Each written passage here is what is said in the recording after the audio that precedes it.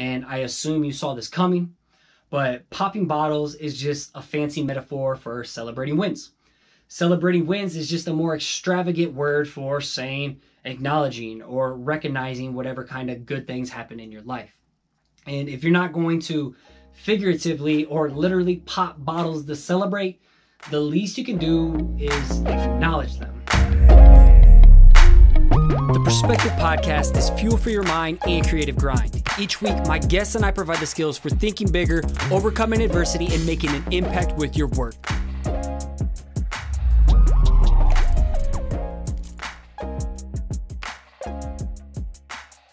What's going on? You're listening to episode 137 of the Perspective Podcast. I'm your host, Scotty Russell of Perspective Collective. I'm here to help you build a killer side hustle and elevate your brand outside your day job. All right, picture this. Imagine you just watched your favorite sports team win a championship, or maybe you just witnessed the golden buzzer performance of a lifetime on The Voice. Wouldn't it be weird as hell if they didn't celebrate that accomplishment? Now think of this on a smaller scale. Maybe you just got a small raise of 50 cents at your day job, or maybe you landed your first online sale. Isn't that something worth recognizing as well? You'd think that having any type of win, whether big or small, would be some cause for some type of celebration or even some type of recognition. However, when you're wired like me, a lot of this gets shoved to the side because there are bigger mountains to climb.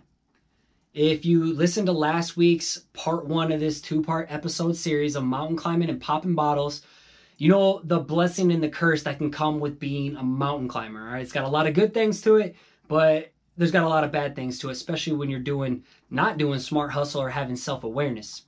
It's great to constantly chase the race of becoming the best version of yourself, no doubt, but at the same time, you can't lose sight of life in between climbing those mountains.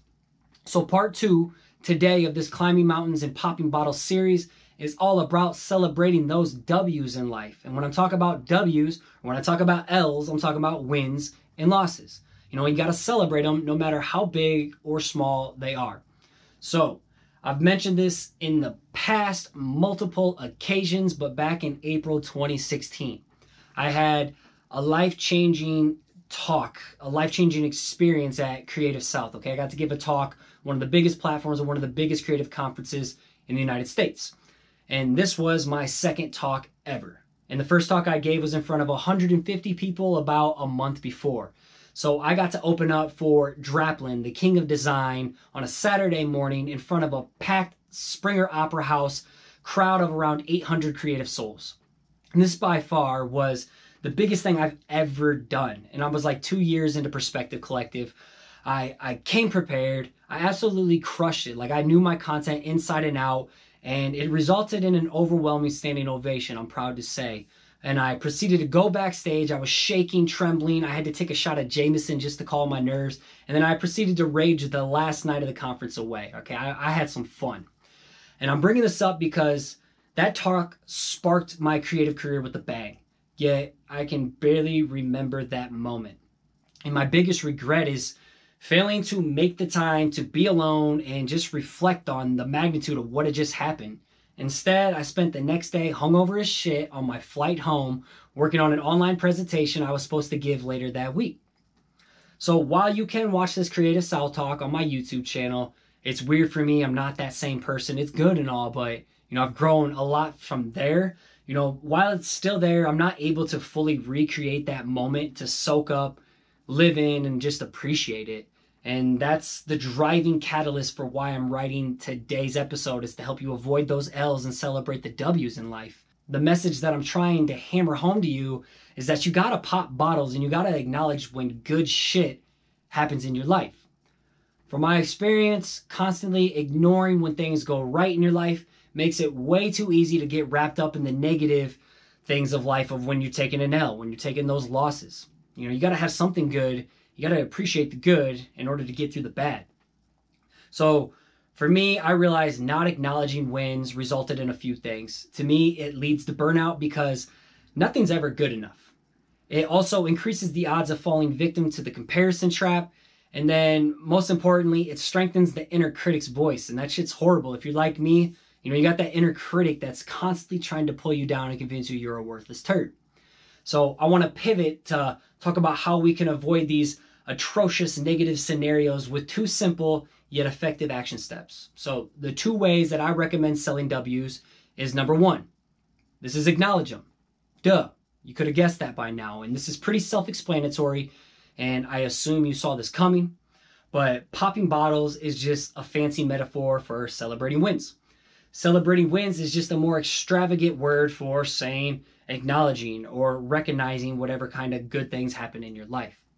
And if you're not going to figuratively or literally pop bottles to celebrate, the least you can do is acknowledge them. You know, easier said than done for some people, especially for me. So from now on, for myself, it doesn't matter if I crush another speaking gig, I celebrate a podcast download milestone, or if I pay off some form of small debt like a hospital bill.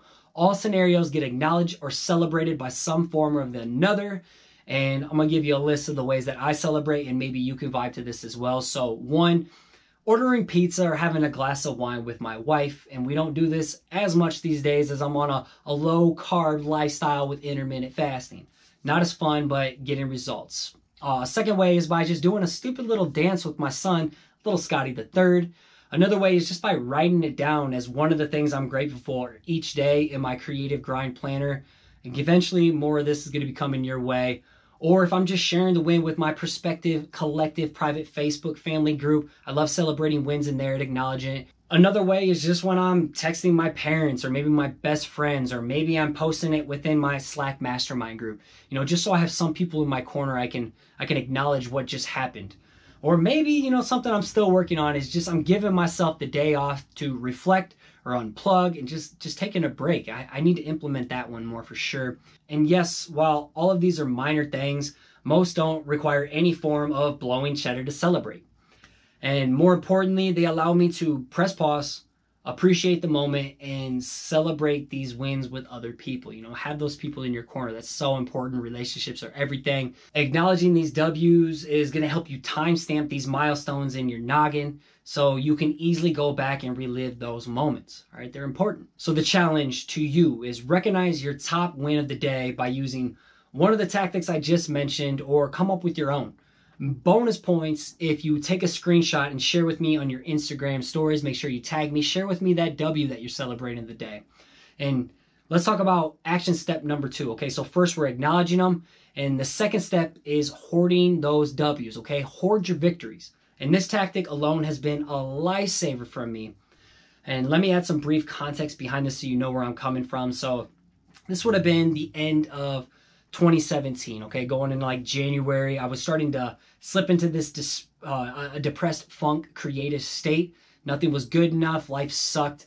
And this happened because people were posting their Instagram top 9s around this time. And to me, it felt like everyone else was creating way doper work than I was. It felt like somebody was accomplishing way bigger goals than I had achieved that year. Or it felt like somebody was making way more money doing what they did compared to what I was doing. And overall, it just felt like other people were living way bigger, more perfect lives than I was living. The inner critic for me, it was beating me up. It was beating me down, convincing me that I was this worthless turd. Nothing I did was good enough in comparison to what everyone else was doing. But the thing that really snapped me back to reality was this little something I started doing at the beginning of February 2017, earlier that year, that I now call hoarding my victories. So at the beginning of February 2017, I was pulling myself out of another depressed creative funk. You can go back to episode 25 to hear all about this one. I titled it Dealing with Creative Funks and Feeling Invisible. It was right after my nose surgery. I went through a really, really rough time. But I don't know what it was exactly that inspired me to do this, but I started a little running task list in my free Wunderlist app called Good Things in 2017.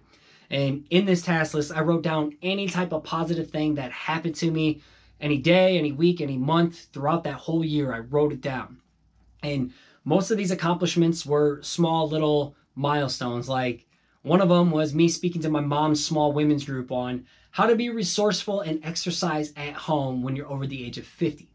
Pretty ridiculous, but hell, that's a win, okay? Public speaking.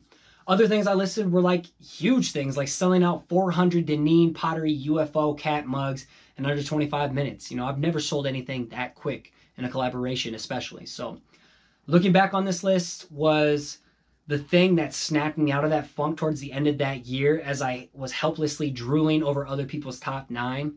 And the reason why it snapped me out is because hoarding these victories and looking back on everything showed me that I did a lot of cool shit that year that I should be proud of. It also reminded me that I'm running my own pace and my own race, like I mentioned back in episode 132. I've since revisited and marked wins from 2016 so I can go back and look at that year. And I kept this hoarding momentum mentality going throughout 2018 and 2019. So every year I can see this growth. So I want to encourage you to be a wannabe Champagne Papi.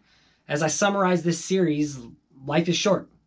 Be ambitious, never settle, and squeeze as much juice out of your limited existence on this floating rock in the universe as you can. At the same time, don't be afraid to be a wannabe Champagne Papi. Pop a bottle or two in between climbing those mountains. Celebrate and hoard those W's. A win's a win and deserves to be acknowledged, celebrated, or recognized no matter what. It is a game changer and life is going to get a lot more fruitful, and it's a lot easier to stop getting so wrapped up in the negatives when you're able to celebrate these W's, especially when you have other people that you can celebrate them with. Okay, again, relationships are important. Celebrating is important in between climbing those mountains. Again, short, punchy episode. I hope you found value in this 2-part series of mountain climbing, popping bottles. Let me know what you think down below in the comment section. Leave a comment, your biggest takeaway. I would love to hear it, or share with me those W's again for bonus extra credit. As I wrap things up, I got to give a huge thank you to my executive assistant, Paige Garland, the homie, the video specialist, Colton Bacher, as well as Nick Jenkins of Bluka for all the dope theme music you hear on this show. And as you finish off your week strong, I want to encourage you to keep showing up, keep putting in the work, and keep creating. You got this. Thanks again for listening. It'd be awesome if you took the time to subscribe to the channel, hit the like button, and let the comment below so we can connect. Again, if you want to catch a shout out as a future listener of the week, make sure you subscribe to the show on iTunes and give it a rating and review.